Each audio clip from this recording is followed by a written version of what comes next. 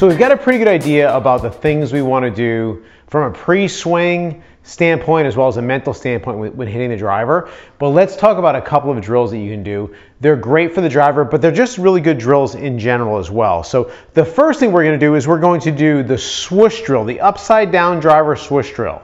Here's the idea. We're going to hold the club from the wrong end, from the shaft end. Now, I'm not putting my hand down here on the driver head. It's going to be on the shaft. You could do this drill also with a golf club without a head on it, but who has one of those? So we're just going to grip the club upside down, and we're going to go ahead and make a swing and listen for the whoosh sound that the shaft makes.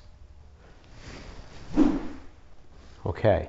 Now, I don't know if you could hear it, but I could hear the louder whoosh noise there took place back in this area, and that's not what we want. So we want the whoosh noise to be, where do you think? Down where the ball would be near this rubber tee, or a little bit forward of that, all right? So let's just first take a look and see what happened with that first whoosh. Why did that happen? I don't know if you can hear that. So that's my hands creating this loud whoosh noise, but it's too soon. We want the whoosh noise, the loudest part of the loudest part and the fastest part of the golf swing, to be ahead of the ball. So I'm going to quiet my hands, okay, and I'm going to just let myself turn through with relaxed hands. And what's happening is I can hear the louder whoosh noise now out where the ball would be.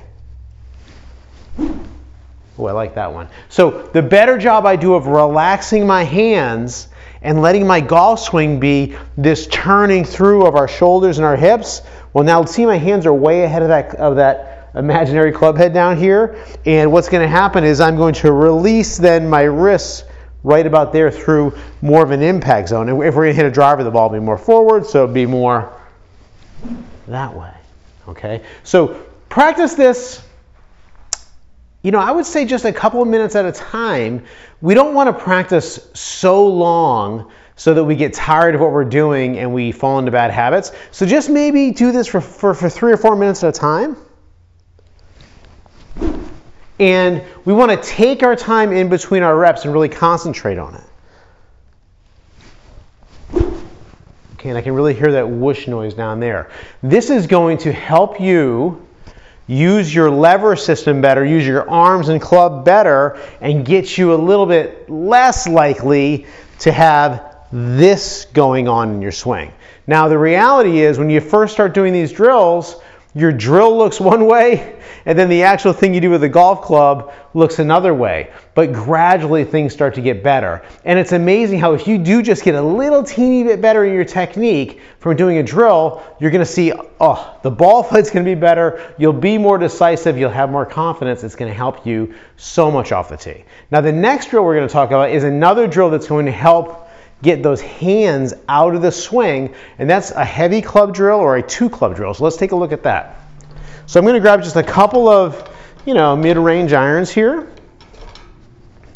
Get you back down in there, okay? When we do this, by the way, grip the clubs in a way so that your iron heads have some space in between them. That way they're not clacking against each other.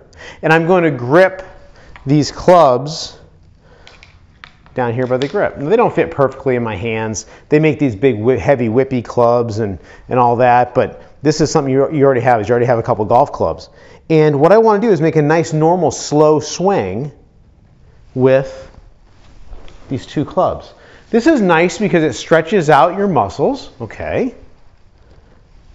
But it's also great because of the weight of these clubs. It's easier to swing the clubs with a good golf swing. Notice how when I get started, I kind of push my shoulders through a little bit. I turn towards the target a little bit. I'm keeping those shafts right out in front of my chest. So right here you can see the shafts are in front of my chest, and right there the shafts are in front of my chest. So I'm going to turn a little bit this way through, turn those shoulders back. What's happening is I'm teaching myself a one-piece takeaway. This seems kind of natural with these heavy clubs.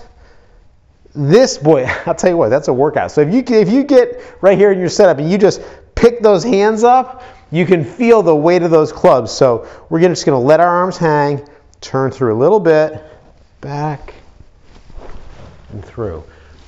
Not something you have to do hard, but this is going to really help out a lot. Let me grab that driver again here.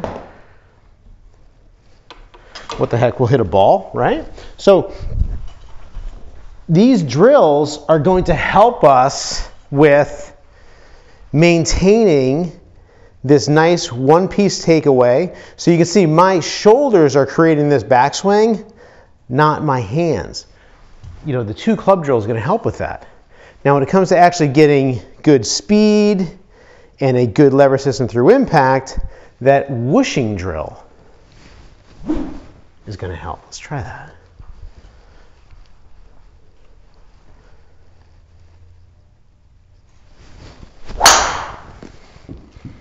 All right, pretty good. All right, so there's a couple drills for you. The upside down driver drill for the whoosh after the ball, and then two clubs together, swing them nice and slowly. You're not in a weightlifting contest, but do those drills. They'll help with your driver as well as every club in your bag.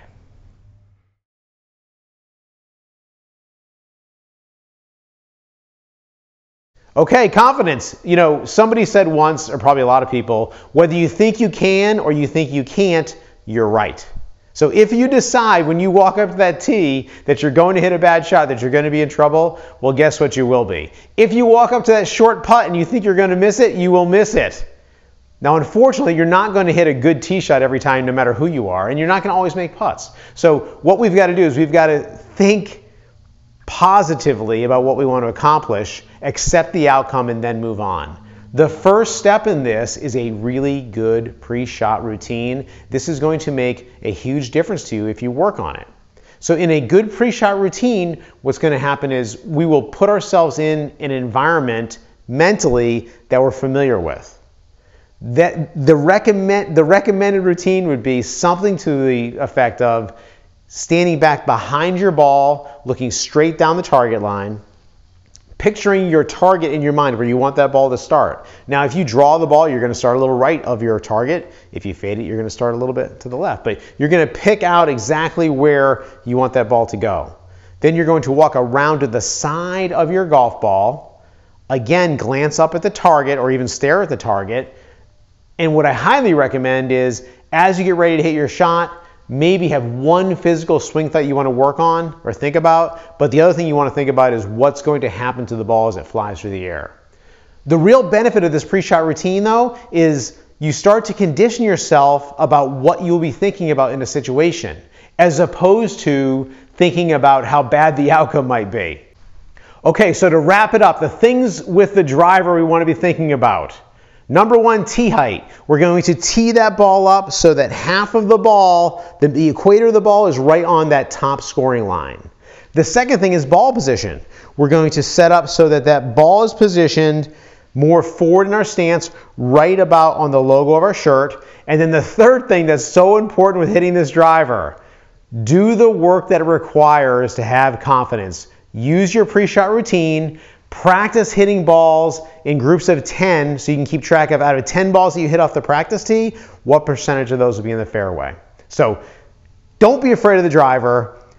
Do use a risk-reward calculation to make sure that the club will pay off, and make sure that you get in lots of practice.